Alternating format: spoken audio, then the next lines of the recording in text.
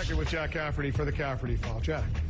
Wolf, hundreds of thousands of dollars. That's how much it cost for a delegation of 59 people, led by House Speaker Nancy Pelosi, along with members of Congress, staff, and in some cases, spouses and kids, to go to Copenhagen, site of the climate summit, just before Christmas.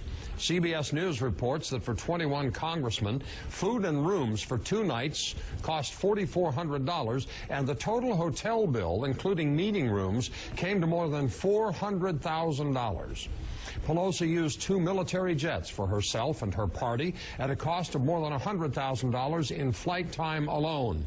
Hundreds of thousands of dollars of taxpayer money. Has nothing to do with the Obama administration officials who went to Denmark to actually attend and work at the summit.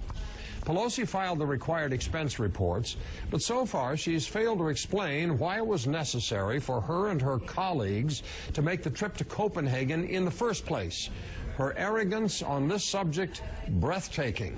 As for the high hotel charges, Pelosi's office says those who stayed 2 nights were charged a 6-night minimum at the 5-star Marriott, information that likely was available before Pelosi and her freeloaders made their vacation plans. Note to the House Speaker, we have skyrocketing deficits, $1 trillion+ a year, a national debt north of $12 trillion in this country.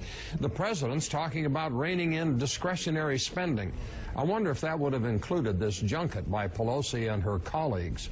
I'd be curious to know where Nancy Pelosi gets her sense of entitlement to simply blow hundreds of thousands of dollars of our money at Christmas time so she and her pals can take a little trip to Copenhagen.